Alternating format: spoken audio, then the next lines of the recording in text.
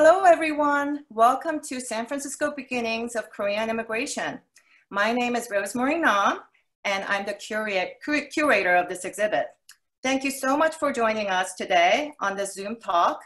As you all know, this exhibit was supposed to be a physical exhibit at the Oakland Asian Cultural Center, but due to COVID, today's program, as well as the entire exhibit, is going virtual.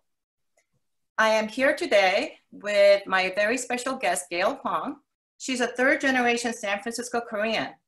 Both sides of her family, the Hwangs and the Shins, trace back to over 100 years of immigration history in San Francisco. They are two of the oldest San Francisco families that I know, and I'm very thrilled to have Gail with us today. So after my introduction, she's going to spend some time sharing her family immigration history with us. So I want to remind everyone that this is a short program, just about 25-30 minutes.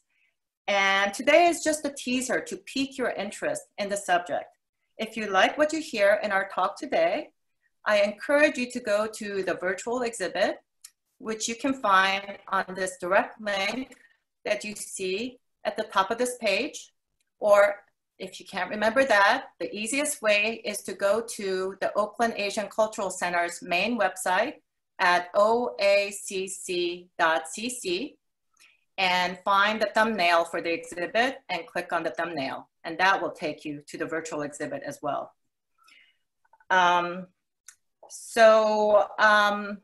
I start, I want to thank so many people. There are so many people that helped me with this exhibit. First and foremost, I must thank Edwin Lee, who inspired me about 8 years ago to study immigration history. Regina Lim, my intern designer, for her beautiful job of designing and layout. Akemi Imai and Rachel Lee of Oakland Asian Cultural Center. They have been wonderful in helping me put together the exhibit and more recently putting up the virtual gallery. I also must thank Sally Lee, the executive director of Oakland Asian Cultural Center. She was the first person to suggest doing this exhibit about a year ago and also found the sponsors to make it happen. So thank you, Sally. I must also thank Phil Shin, Gail's cousin, who has been my old friend, and he actually first shared his Shin family history and introduced me to Gail. So thank you, Phil. And last but not least, I thank my two sponsors, the Korean Consul General of San Francisco. Consul General Park has been a constant support for my research over the years, so thank you. And my dear friends at San Francisco Korean American Community Foundation, thank you so much. Okay, now a brief background and introduction about this exhibit. I started to take an interest in Korean immigration history when I met Edwin Lee about 8 years ago. Edwin is a second-generation Korean American. Here he is right here. And when I first met him, he was in his 80s. And this is Edwin Lee on the left, and with his old friend, Ralph An, who's the youngest son of An Chang-ho. And we attended an event together in Daenuba in 2012. So Edwin told me that both of his parents came through Angel Island in 1913 and 1917. Until then, I had no idea that Koreans came through Angel Island. I had assumed that Korean immigration started in Hawaii when contract laborers first landed in Honolulu in 1903, and that immigration to the mainland US just happened gradually in later years. So when I learned more about Edwin's family and started to do some more research on my own, I realized that first Koreans came to San Francisco before they ever went to Hawaii. So political exiles and student activists like Dr. Seo Pil, his American name being Philip Jason, he landed in San Francisco as early as 1885. There were a few others. There were also ginseng merchants known to have been in San Francisco starting in the late 1800s. So this is kind of the timeline here. But really, the Korean community did not begin to form until 1902, when some student activists like An Chang-ho and his young wife, Helen, arrived in San Francisco.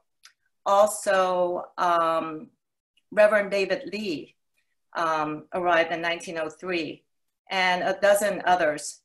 And the difference that was made by them was they started to organize and build a community, which was very important. So here's An Chang-ho here, and Reverend David Lee. So aside from the student activists, there were two other main groups that came to San Francisco. One was Korean laborers who initially went to Hawaii, made a secondary migration to San Francisco in 1905 until 1907. And then the migration had to be stopped because of the gentleman's agreement, which I defer you to the exhibit to find out about. But about 1,000 of these laborers came to San Francisco. And the author of this amazing memoir, Ursa Char, this memoir, The Golden Mountain, is an amazing story about Mr. Char coming as a boy of 10 years old to Hawaii, and then making a secondary migration to San Francisco. So if you're interested in reading about early Korean immigrant, this is a great one. I would highly recommend it. And then the third group to come was starting in 1910, Angel Island Immigration Station opens, and number of students, family members, and picture brides came through Angel Island. And of course, this is when Edwin Lee's parents, right here, Lee Bam-young and Kim Hes-hu, come in 1913 and 1917. 1910 is also the year that Japanese occupies Korea. And there's a lot of fear in the country amongst the Koreans about their future and their country. And many flee, and many have to flee secretly because Japanese do not want Koreans to leave the country. So Gail will tell us more about her grandparent who had to flee secretly. So these three groups form the foundation of the earliest Korean community in San Francisco. So once they came, where did they live? How did they survive? Most Koreans could not stay in San Francisco because there were strong anti-Asian sentiments, and Koreans had a hard time getting a job here. The few who were able to stay had to work in very humble jobs, such as being a schoolboy or schoolgirl, which was another term for students who worked as domestic workers by the mornings and the evenings and went to school during the day. There were also dishwashers and busboys. Some families, as Gail will tell you, eventually started their own small businesses like laundries, diners, and grocery stores. A majority of the Koreans, however, could not stay in San Francisco and had to migrate and work as farm workers. They went to, here's a California map, and they went to Southern California as early as 1903 and started to pick oranges in the orange groves, in particular in the Riverside area. And An Chang-ho and his wife Helen moved down there and lived and worked among the workers and established a small Korean migrant camp called the Pachapa Camp in Riverside.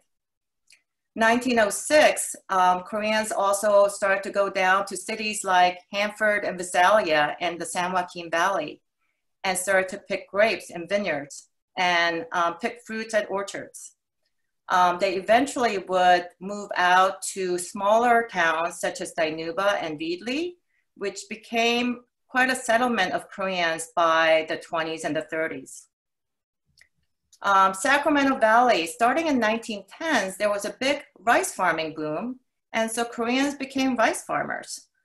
And this was significant because this was the first time that Koreans were able to elevate their status from laborers to tenant farmers, which gave them a share in the profit from the sale of the crop. So a few made a big fortune, and they made significant contributions to the Korean community as well as the independence movement.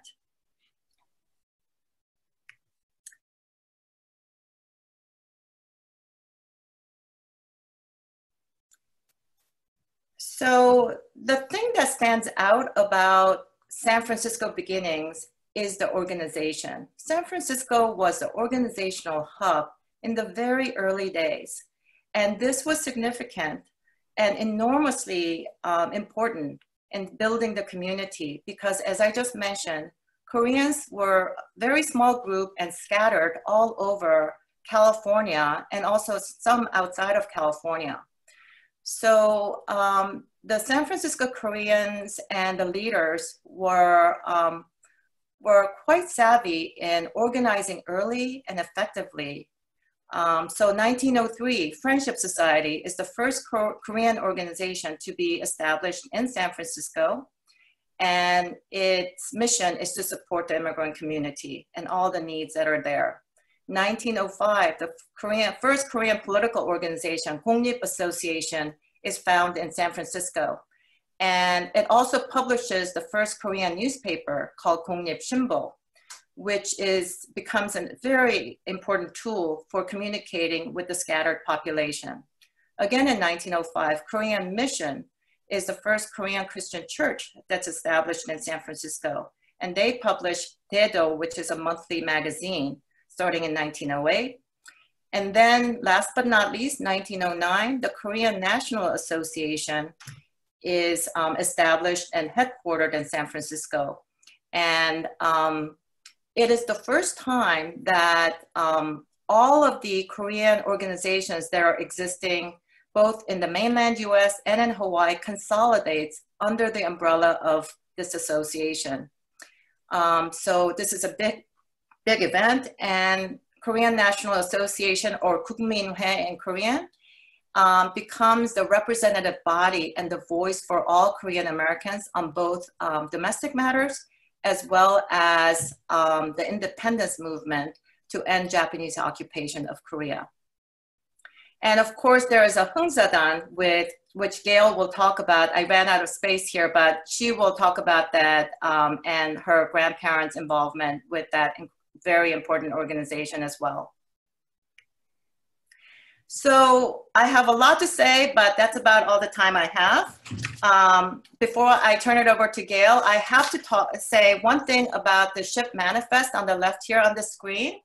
This is the ship manifest from the ship that her grandparents, Hwang Sa-san and Hwang Tae-san, who you see down here, took to come to San Francisco in 1913. And when Gail shared this ship manifest with me, it captured the theme of this exhibit, San Francisco Beginning, so well that I asked her if we could use it as part of the design for the promotional material and the exhibit, and she graciously agreed. So thank you, Gail, for sharing this precious historical document. And Gail, take it away. And just let me know when you want me to advance the slides. Okay.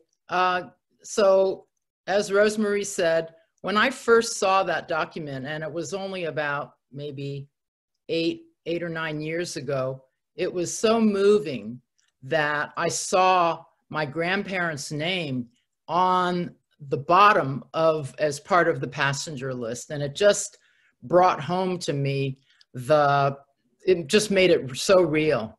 Now, I didn't grow up knowing the history of my grandparents at all. I'm third generation, which means, I was born here, my parents were born here, and my grandparents immigrated from Korea. I was tremendously influenced by the civil rights movement and wanted to know more about the history of our people.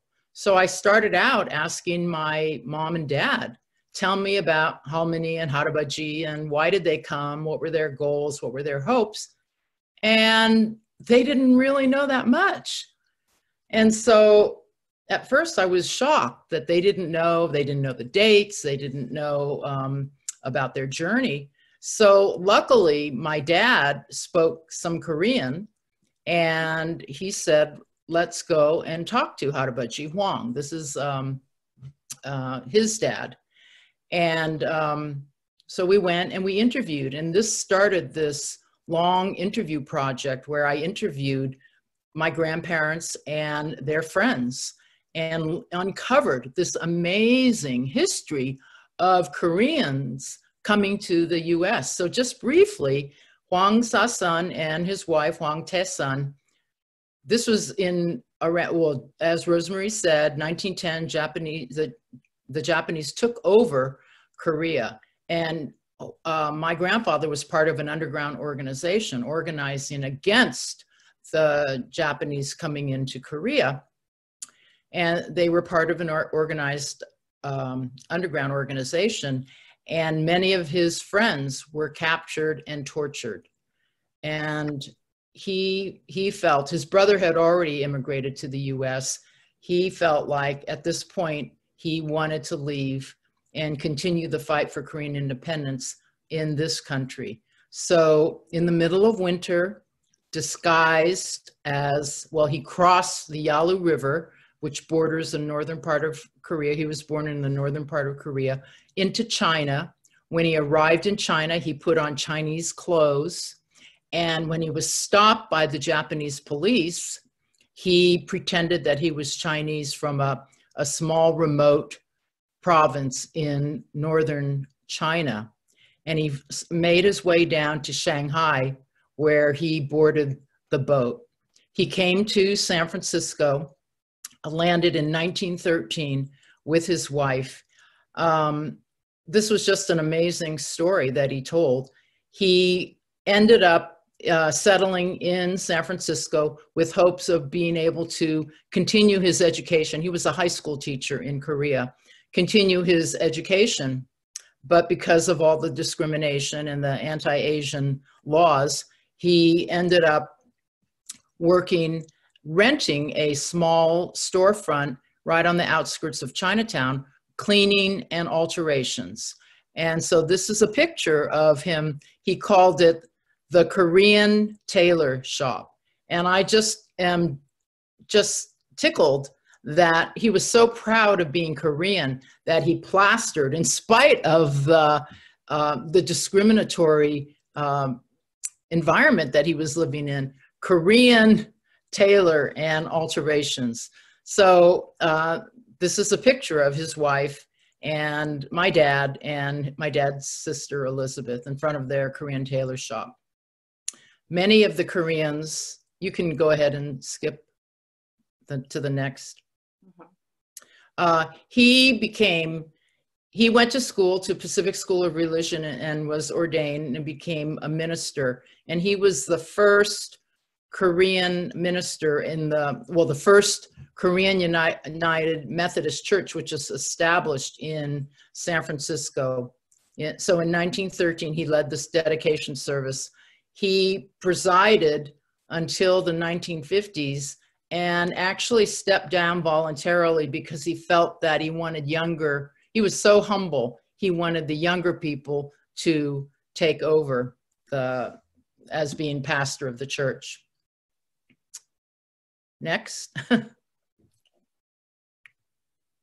Okay. All of the Koreans who came at the time were politically active. The church was the center of all of their lives, their social lives, their political lives, education. And so one of the organizations that he proudly stated I was the 9th member of, and An Chang-ho, my grandfather's in the first row, second from the right, sitting next to An Chang-ho. And they formed the Hungsadan. Proudly had their meetings, and they believed in nurturing their intellect, their emotional, and their physical and mental capabilities to better themselves, so that their goal was to eventually return as healthy, smart, dedicated citizens to Korea with an independent Korea. You can see the picture of the goose in the back, and that was their symbol. my grandfather always wore a little pin that had a picture of a goose on it, which I never understood until he told me about this. It was so moving. He said, geese, the symbol of the goose is that geese, we all fly together, and we share the leadership, we're cooperative. So that was their values that they shared. And in the back row, you see my maternal grandfather, Shin Dal-yun, who's my mom's mom. So they were part of the same organization. So my dad was the first one of the first Korean graduates at San Francisco State University. And this is a picture of his graduation. And it was so important to my grandparents because they wanted to continue their education and were unable to. And they were so proud of my dad, who, in spite of the discrimination that he faced growing up in the 20s and 30s and 40s, he went there, got his degree in physical education, and wanted to be a teacher, a PE teacher, loved sports, and was told that San Francisco was not hiring Asians to become teachers, and as a result ended up going, which was a wonderful job, working at the Chinese rec center, Chinese playground in San Francisco, Chinatown, and was loved by the hundreds of kids that he influenced. So moving on to the Shin side. So, Shin Dal-yun and his wife, Shin Sun-hee, my halmoni and harabaji, she came as a picture bride in 1916. Shin Dal-yun was a little bit older than her. They married and lived in the Sacramento Central Valley. And after they married, they ended up having 6 children. 5 of them are pictured here. Every single one of them, because they had to move from town to town with the crops, every single one of them was born in a different town. So my grandmother, Halmoni Shin, would talk about how much work it was, and the kids were so rambunctious and would be playing all the time, fighting all the time. And so she literally raised, while working in the fields, raised her 6 children. When they eventually moved to San Francisco, and like many of the other Koreans, were able to rent out spaces and worked in barbershops, hair salons, restaurants. So this is my grandfather, and he worked at a pool hall and restaurant on Kearny Street in San Francisco. And then he moved to another small business called Star Lunch, which up until just maybe a year ago actually existed. This was the actual restaurant. This is my mom. We went to visit it. 605 Jackson Street in San Francisco, Chinatown, 13 seats. And they owned this restaurant, made breakfasts, lunches, and dinners, served it to the local residents. They worked their butts off, got up at 3 in the morning, went down to the restaurant, started making breakfast. My dad even worked there. He remembers pulling the hairs out of the pig's feet in order to get the pig's feet ready for the luncheon. So, and then they went to school, and after school they came back to the restaurant and helped out at the restaurant. So Sun-hee Shin, my grandma, amazing woman. I mean, imagine raising 6 children, and she encouraged her 2 daughters, Ruth is pictured here on the left, and Helen, the oldest sister, to go get your certification, your license to become a hairdresser, so that you could run your own business. That was her survival instinct was very strong, and she encouraged her daughters to do that. which they did, and they opened up Helen Ruth Beauty Shop. So my mom worked there doing hair, cutting hair, giving perms until she got married. And not to be stopped, Sun Hee Shin, after all the kids grew up, finally went back to school. And her dream was to continue her studies. She returned to Benjamin Franklin Adult School in San Francisco and was the oldest graduate who graduated with her high school diploma at the age of 63. So quite an amazing woman. When I interviewed my grandfather, Huang Sa-sun, I asked him, what advice do you have for your children and your grandchildren and great-grandchildren? We are now 5 generations of Korean Americans living in this country. And his advice to me was, always be proud to be Korean. He, to his dying days, was so proud of being Korean and instilled that in his children, his grandchildren. And you can see from this picture of 3rd, 4th generations that this was at a Shin New Year's party. We all wore our Korean outfits and are feeling just exhibiting that pride in being Korean. And if he could see us now, he would be smiling of how his words have been passed on through the generations. Thank you so much, Gail. You have a beautiful family and an amazing legacy that you should always be proud of. This last photo is my favorite, and it's a great reminder that this exhibit is about our younger generation. My greatest hope is that remembering and preserving the stories from San Francisco beginnings of Korean immigration will help them share this history with their family and their community for many, many years to come. So thank you so much for that, Gail. And with that, I will close. Again, thank you so much for joining us. And we will be seeing you at the virtual gallery. Thank you.